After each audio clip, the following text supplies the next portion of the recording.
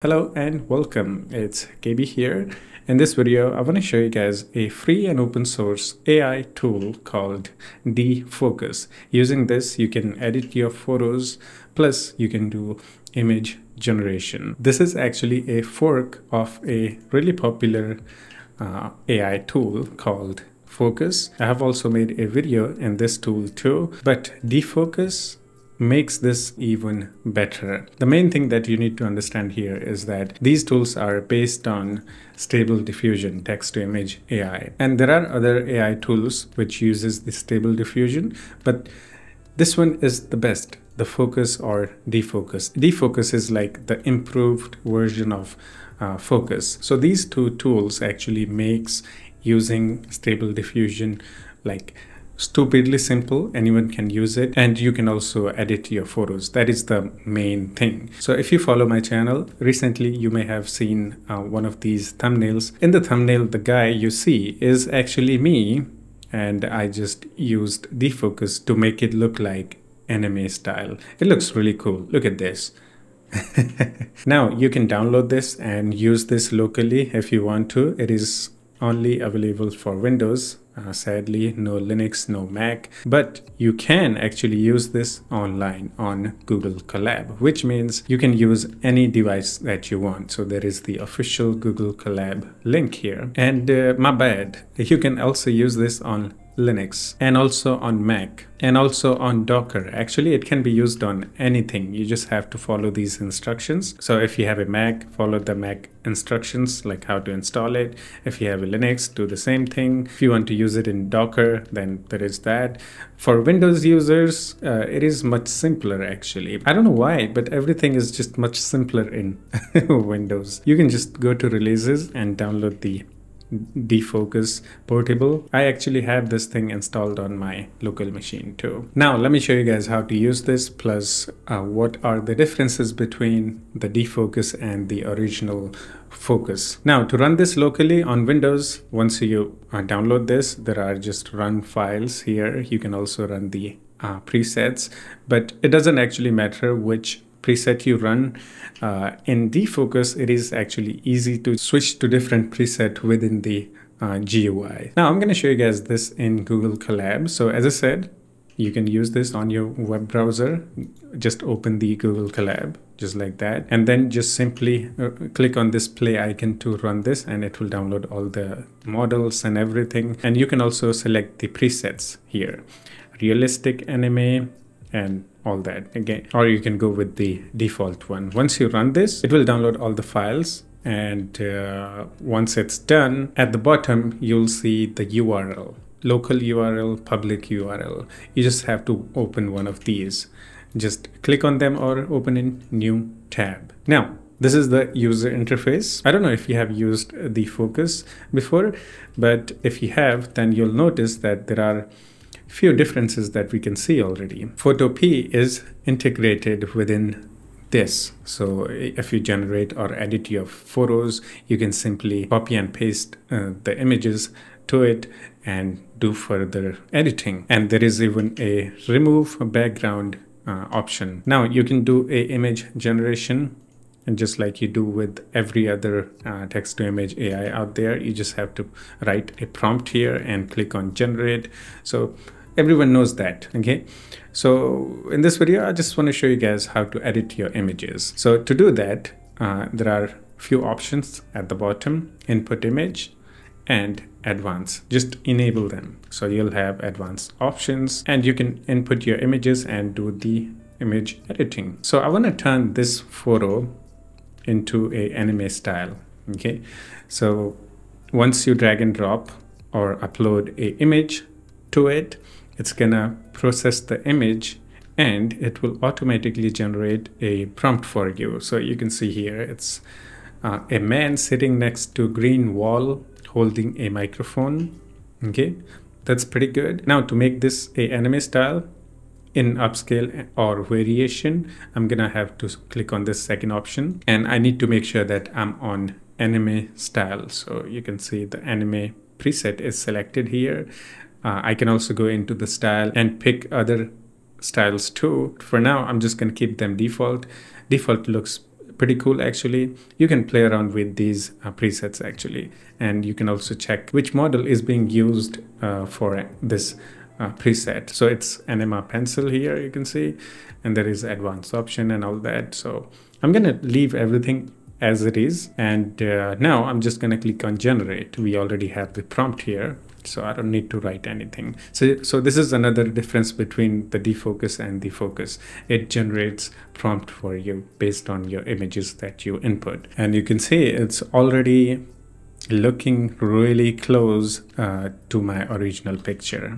Okay, so this is how I made these thumbnails characters using my own picture. This one too, and this one I forgot to wear my regular black t-shirt, but it turned out pretty well. Like I was wearing the white t-shirt, but look at this. This is fantastic. Amazing. This is me actually. And here it is. Really close actually. If you don't like this, you can generate few more images until you find the one that you like. And you can also make some changes to the prompt. Okay. Or you don't actually have to type anything in the prompt because we are doing a image to image generation. If there is something that you need to change, let's say I'm not smiling, so I'm gonna put smiling here, and let's do one generation with just one word. And you can see it's a lot better than what I had. It's not a huge smiley, but you can see there is a little bit difference. It kind of looks like I'm smiling, not completely, but it is better than what we had before. You can put open mouth, something. You can change whatever you want. Okay, so this is how you can do the image to anime style. And you can also use any specific model that you want from the internet. Okay, so it doesn't have to have a anima pencil. That is the one this uses. Just to make this thing simpler and easy, this tool comes with presets and some models, and they work pretty well actually out of the box. So no need to do anything. This is like the easy to use stable diffusion. Anyone can use it. Okay, now we have image prompt. Here we can do face swap, body swap, and everything, image to image generation and all that. And we also have the in paint and out paint. And this one is actually cool. So let's grab the same image here. Okay, and let's say I want to expand this image. We have a out paint direction option here. We can choose left, right, top, bottom. So I'm gonna select all of these, and I'm gonna click on generate to expand the image. Oh, I'm using the anime preset. I forgot to change the preset because this picture is realistic, so I need to actually use the preset realistic.